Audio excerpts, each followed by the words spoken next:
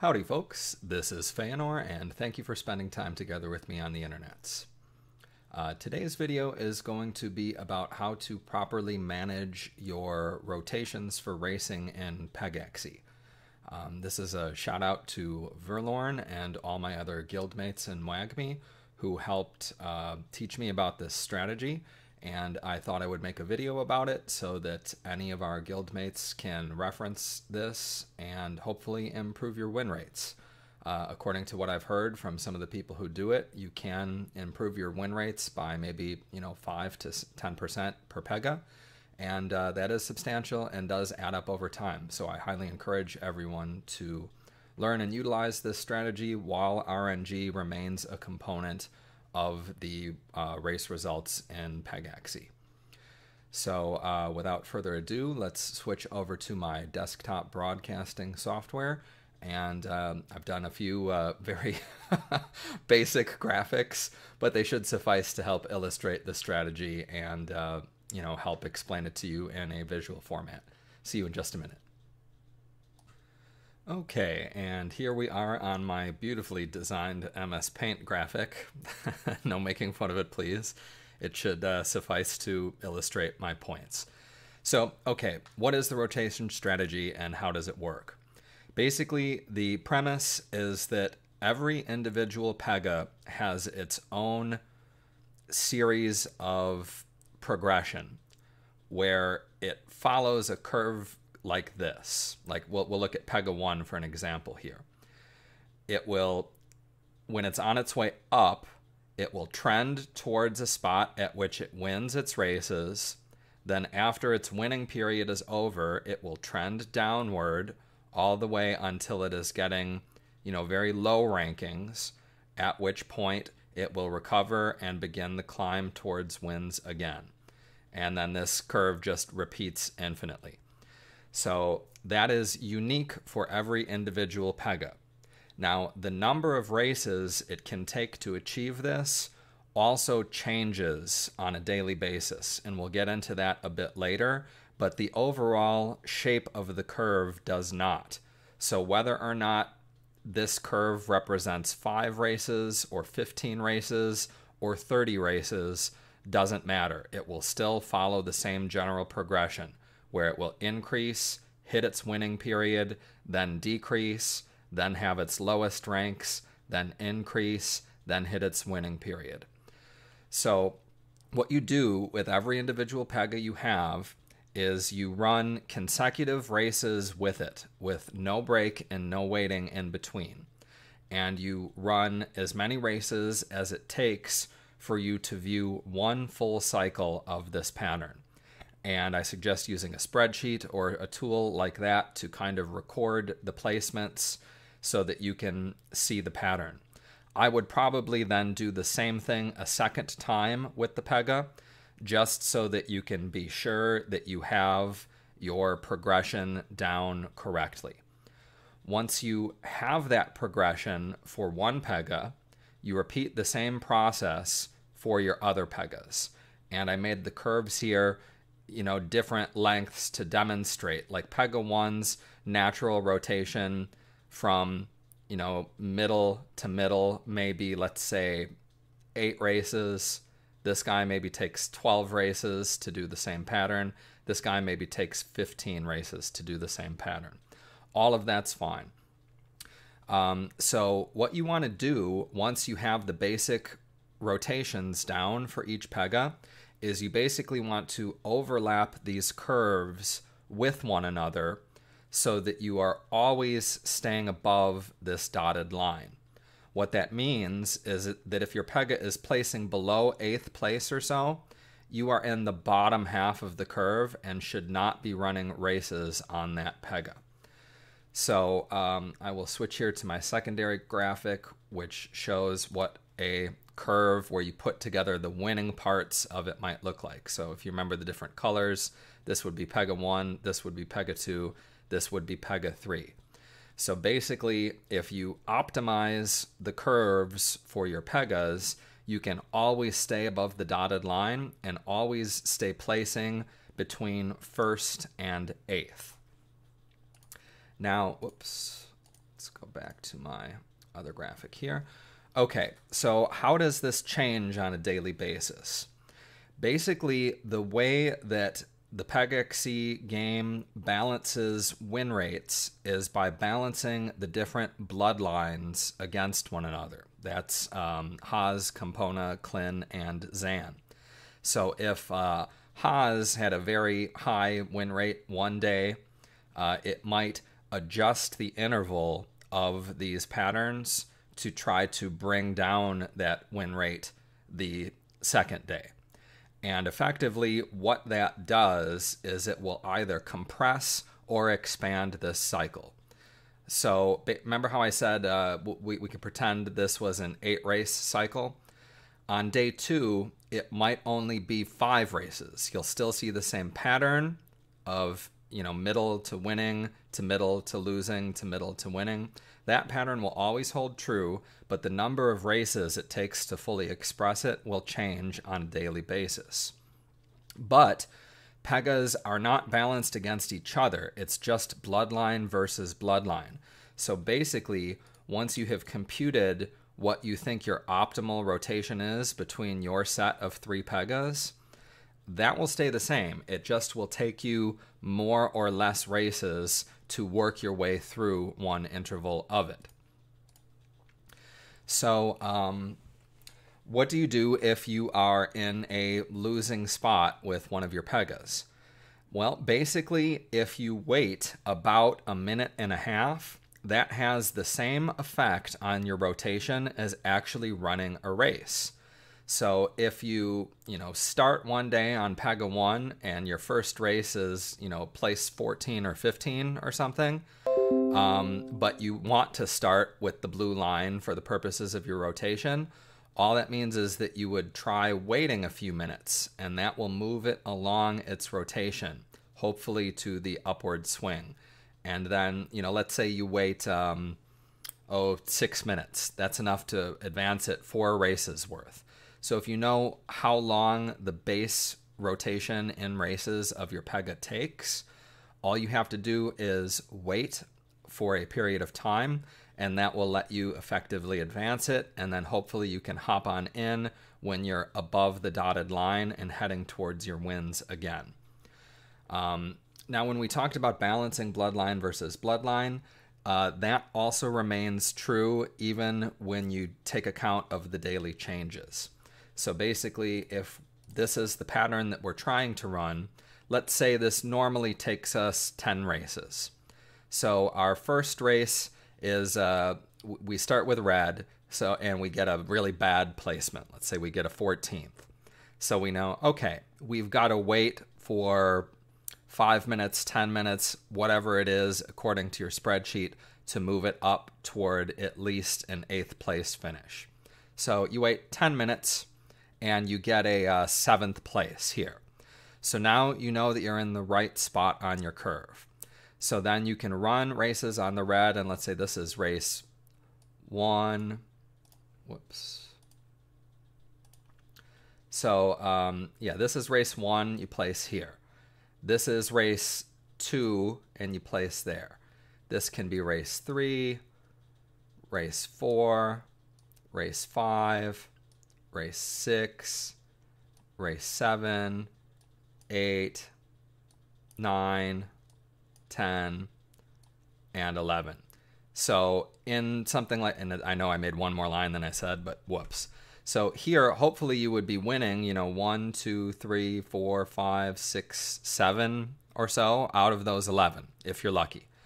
And if you notice that it has gone ahead of where you expect to be, all that means is that your curve for the day has been shortened. So then you can take a look at where, like, let's say, your first race is again like a 14, and then your second race is here, and you get 3rd place with it. Well, then what you can intuit from that is that your curve has been compressed together for that day. So you basically have to be way more careful about starting your runs immediately after they finish, and you might only be able to get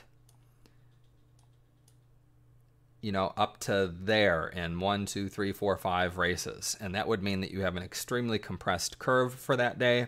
But after you've been through the rotation once, and with 3 pegas, you have 75 races a day, you've only spent 5 races to discover that for the day. So basically, you can, set an alarm, and that 5 races is enough to make it through one cycle completely. 5 races at 1.5 minutes a race, that's only 7.5 minutes wait in between cycles. So basically, if you were to get these exact results, where you would, let's say, win in the middle 3 and lose in these first 2, every 7.5 minutes, that's going to repeat.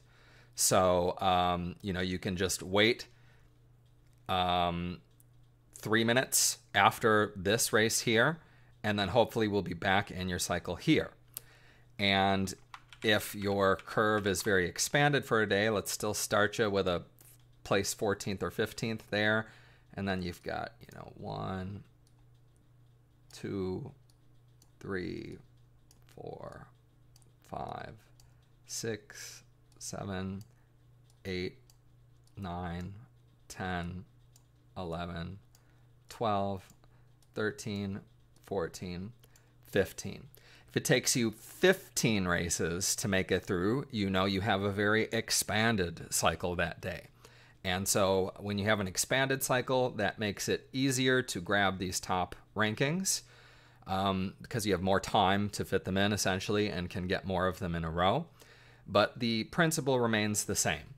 And if you ever catch yourself placing, below 8th place or so, that you have gotten off of your cycle and you need to let a few race periods transpire before you jump back into it, hopefully on the upward swing rather than the downward one. So that, I think, is the strategy in a nutshell. And hopefully that is easy enough for everyone to understand. It really is not so difficult. The important things are getting an accurate baseline. So getting these initial scales for each of your individual pegas is extremely important, because those progressions, the middle to winning, to middle to losing, to middle to winning, that never changes for any pega.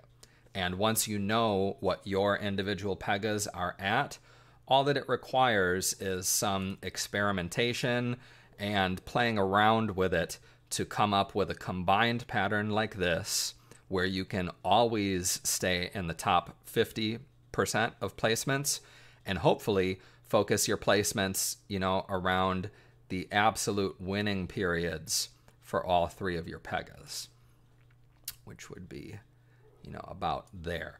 So that's the sweet spot that you really want to focus on for all of your pegas. And once you have the base rotations down, all that you have to do is run really 2, 3, 4 races should be enough on any individual calendar day to tell you whether or not your pattern has been compressed or expanded in terms of win rate balancing between bloodlines. Like we said earlier, if this takes you, 7 races to make it all the way through one cycle on day 1, but it only takes you 5 races or 4 races on day 2, you've been compressed. If it takes you 11 or 12 races on day 3, you've been expanded. So if you have a spreadsheet where you've kept track of your placements, that will help you kind of very easily identify what a median length of racing periods is for your pegas, and should help you get pretty accurate at sticking to, the top half of the curve once you've done it for a few days. One last thing to point out, we've mentioned a couple times that pegas are balanced by bloodline, not versus each other. So this strategy is way easier if you have all of the pegas that you are attempting to utilize all of the same bloodline. For example, if all 3 of these are Haas, and that Haas has a compressed timeline one day, That same compression ratio will apply to Pega 1, 2, and 3. But if Pega 1 is Haas, Pega 2 is Campona, and Pega 3 is Clin, Haas could be compressed, Campona could be normal sized, and Clin could be expanded on any given day, or any combination of that. This could be expanded, this could be expanded, this could be compressed. All three of them could be average. You don't know. So basically, the more bloodlines that you try to use this strategy on simultaneously, the more difficult it will be for you to get an accurate idea of both where you are on your individual Pega's progression, as well as whether or not the bloodline for that Pega has been compressed or expanded on any given day. So highly recommended to use this strategy all with Pegas of the same bloodline, because that takes most of the work out of it. One last thing to keep in mind, according to the information I got from Verlorn, this strategy is most optimized at something around 8 total Pegas, because he's claimed that he's been able to go for a couple hours at a time without getting any result other than a 1 or a 3. Because instead of having just 3 curves to play with, if you have 8 curves to play with, you know, that's a lot of different curves, and being able to compress them into a graphic like this, when you have 8 potential curves, means that you can pretty much always stay right at the top. So if you are a manager or owner trying to do it and you like running your own races, 8 is probably the sweet spot to go to. If you are a scholar, the more the better. 3 is sufficient, and you can do something even if you have just 2. So with 1 Pega, there's not really, I mean, even with 1 Pega, what you could try to do in a case like that is learn the cycle and then run your races in the top half and then just wait it out when you should be on the bottom half. So, you know, if we're looking at maybe a 10 race cycle, and 5 of the races happen here and 5 of the races happen here, and you're able to run a race and you score, let's say, 10th, and then on your second race of the day you score 8th, you know that you are right at the beginning point of this graph. So run your races in that point until you're back down to ranking 8th again, and then wait. And let's say that takes you 5 races to do. So in that case, if you wait 5 races or about 7.5 minutes, that should bring you back to this point, which is the same as this one. So you could even try cutting out 1 or 2 races where you get maybe like 8th and 5th. So if you go 10th, 8th, 5th, 3rd, 1st, 2nd, 5th, you can, you know, wait it out and then even try to wait out that portion of it so that you only are getting the wins. However, the more you play with it, the harder it gets, and none of these times are really absolute either. So when I say waiting a minute should advance it 1 step, well, maybe it doesn't because of server lag or you know, who knows. It's not like we have access to the code. So, you know, don't try to get too cute with it. Just try to generally massage your win rates a little bit, and when possible, avoid this part of your curve entirely. So even if you're getting some 8ths, 7ths, 6s, 5s, 4s, even if you're getting these, that's not bad, because then you know that wins are just around the corner. So try to get as many wins as you can, but don't get too cute or you risk missing the wins entirely and jumping in here instead. So that is it. I think that describes all of the information and tips and tricks that I learned from Verlorn. I hope you guys enjoyed the video and that you find it helpful and that it helps boost your win rates. So thank you for watching this video. Please like, comment, and subscribe if you're so inclined. And I hope to see you again on my channel in the future. Have a nice week, everyone. Bye-bye.